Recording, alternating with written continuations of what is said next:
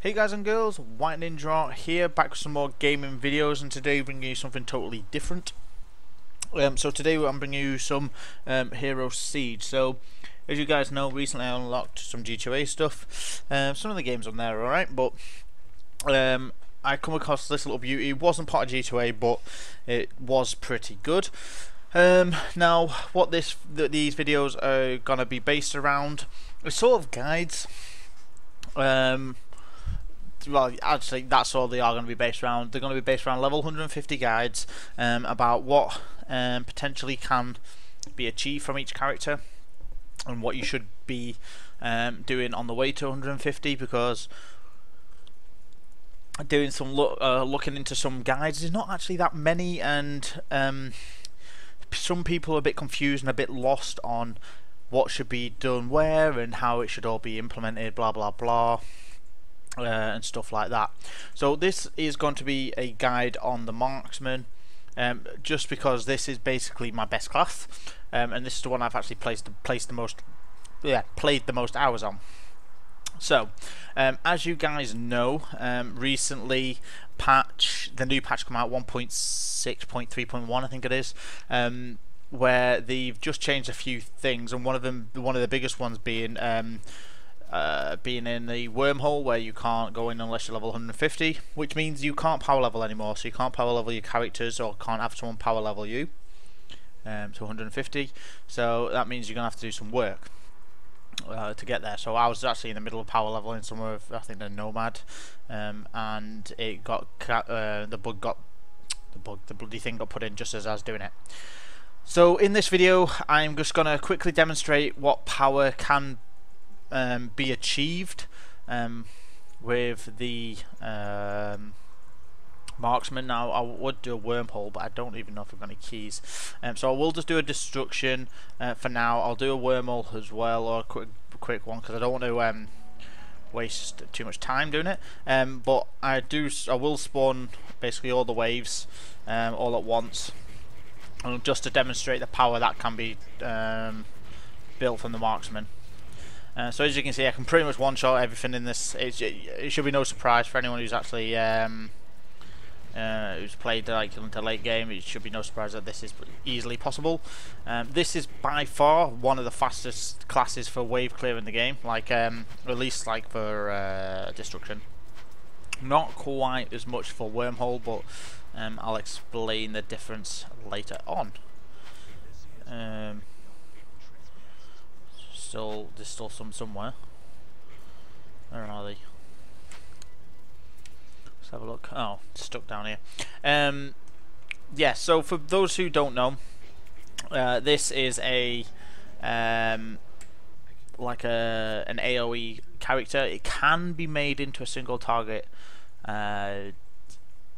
bursty Marksman, but it does require very, very certain item criteria, which cannot be obtained very easily, and it definitely not until late game.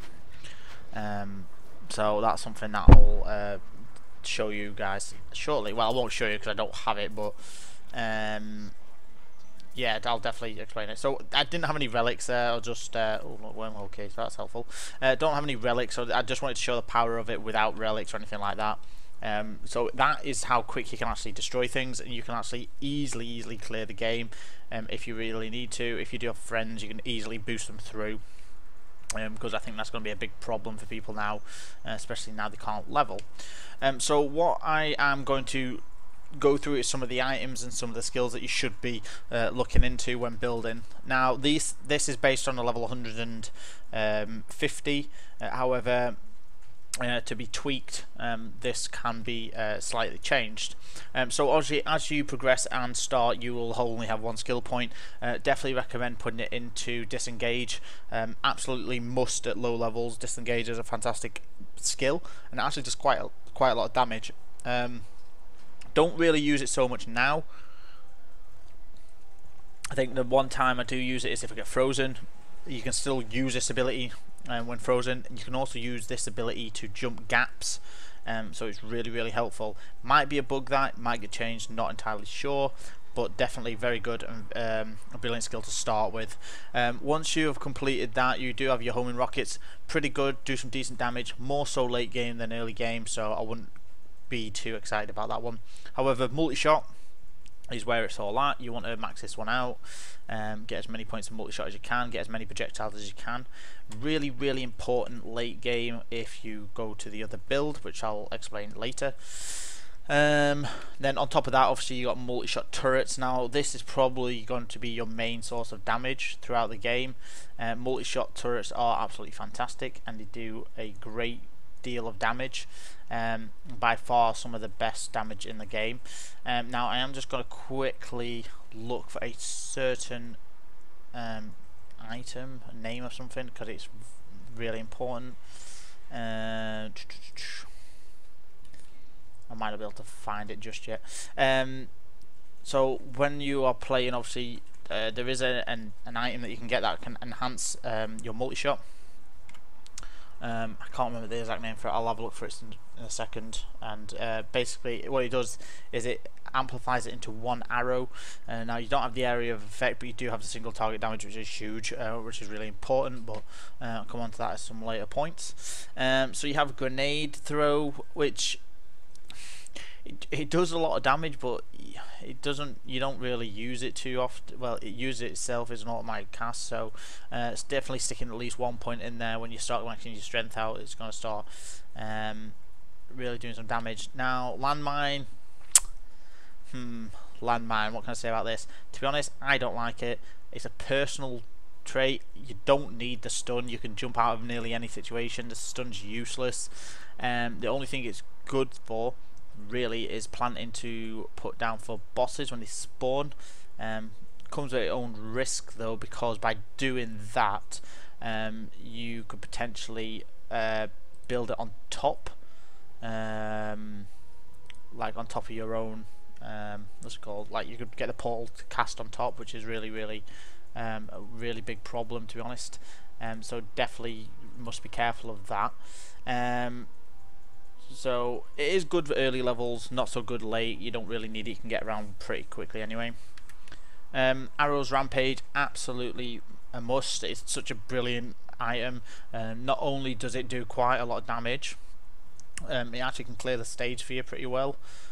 So if stuff like boxes and grass and all that rubbish, which you really don't want to do, you get this, use it, and it actually clears the stage after you really well.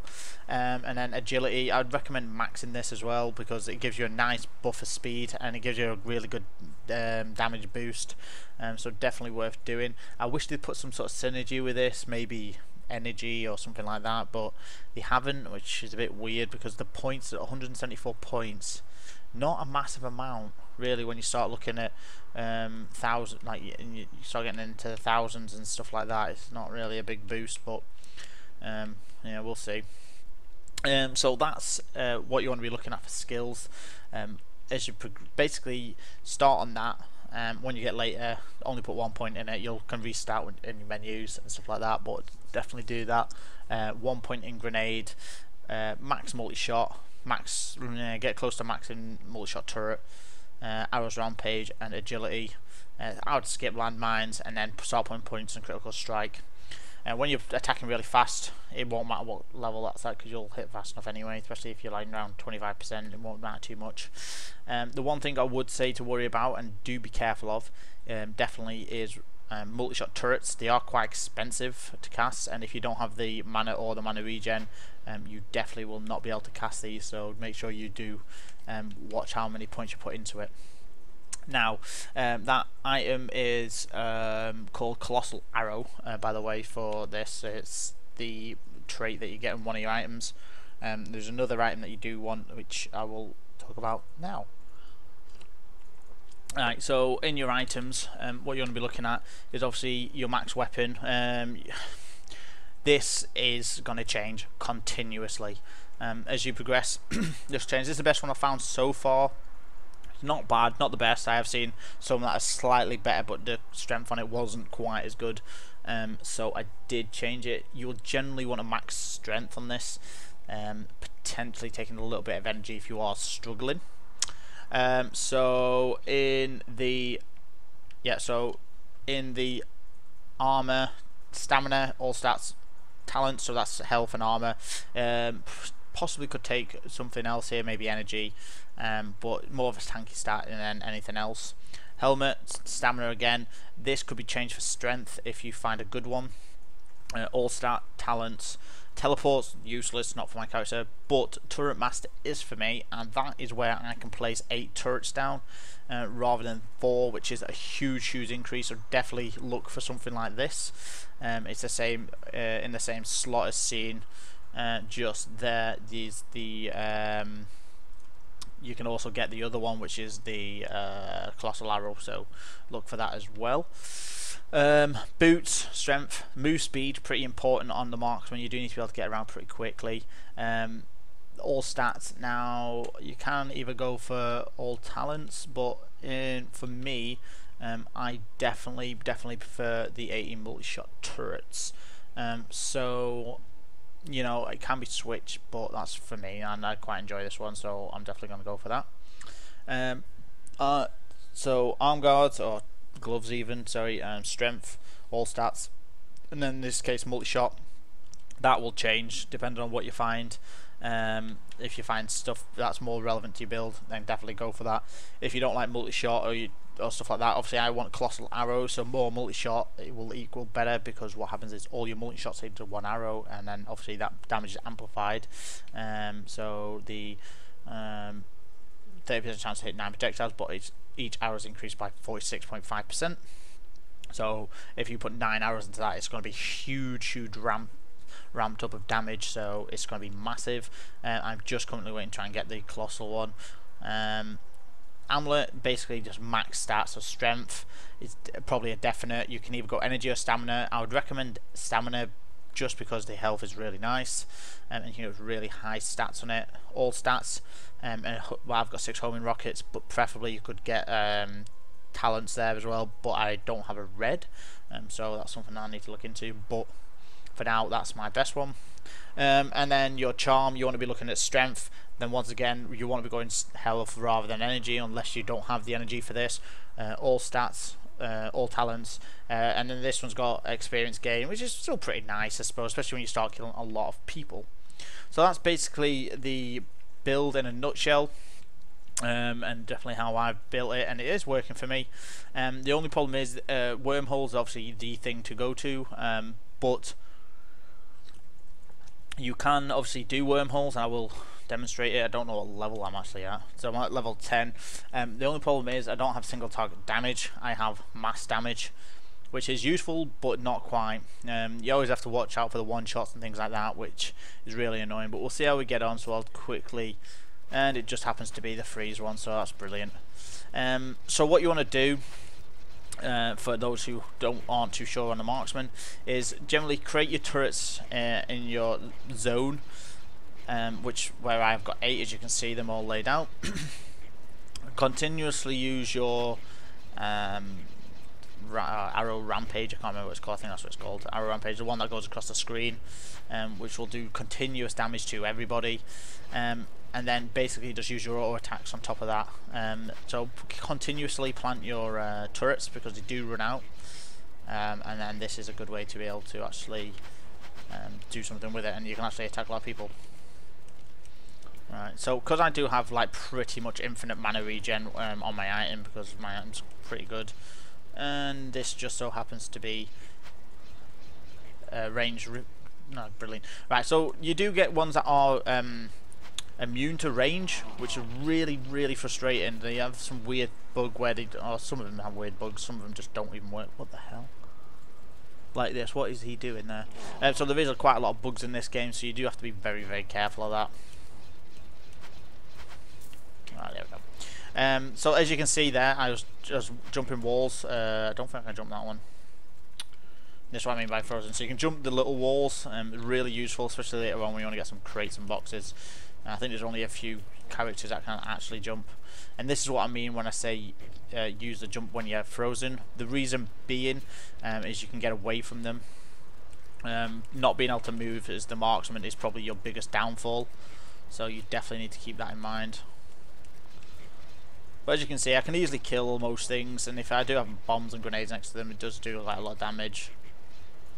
And normally you can just kill most of them anyway. Let's have a look where we're going. Right, so hopefully I can do this in time. We'll see. Like I say, this is based on killing a lot of things at a lot of times, so you want to take a character with you if you're playing multiplayer. That has the single target DPS, so for like the mobs with a lot of health and a lot of damage, so you can focus on killing all the small ones off while they focus on the big one. Now I know they're bringing in the Void soon. I only play on local at the minute because the servers aren't too great. I've been playing with one of my housemates, so we've been playing together and just doing it that way. However, we might consider going onto the servers and playing that way, but it will mean we'll have to start all over again, which is obviously a big problem because we've spent quite a lot of time leveling up. So we'll just have to see how that goes, but this is based off local. Now the only problem with the Void is supposedly you need to have 4 players to be able to actually complete the Void, so I don't know how that's going to work for local play. I'm hoping that I can actually do it still, but we'll see. Yeah, it's got a lot of time. I'm hoping I get Gabriel as well, actually, because I can give a hint on that, because I had some problems killing Gabriel at first, so I thought he was an absolute pain in the ass. Yeah, good.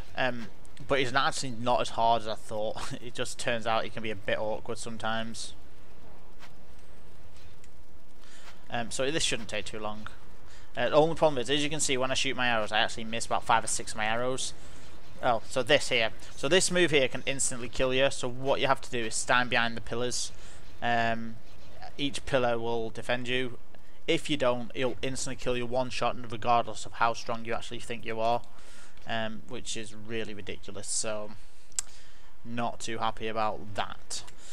So that's basically the Marksman in a nutshell. I didn't want this video to go on too long, 17 minutes or something like that, so it's not too bad. I don't think I got anything decent there. It was pretty rubbish, to be honest. I just wanted to explain some of the traits and some of the things that Marksman has and how good he can actually be, and definitely definitely good for a team. Definitely be able to do AoE damage, so definitely worth picking up. If I was to play, I'd definitely play him again. I think the Marksman is actually really fun, and it's really strong, to be honest. And I'm sure later on it's going to be a lot stronger once I get a few more items that can really ramp up his damage a little bit. So yeah, definitely looking forward to getting him a bit stronger. Well guys, hope you enjoyed this short, well, medium length video on the Marksman in Hero Siege. Something a bit different, but I think some small guides on different characters in the game is going to be important, because not a lot of people seem to have good guides out, and the wiki's not the greatest. It's a bit messy, so I will start looking at doing some more videos on guides and stuff like that, and ideas and where you want to be going and stuff. Hope you enjoyed this videos, guys. Leave a comment below and just let me know what you think and if this has helped you in any way, and I'll see you next time for some more gaming videos.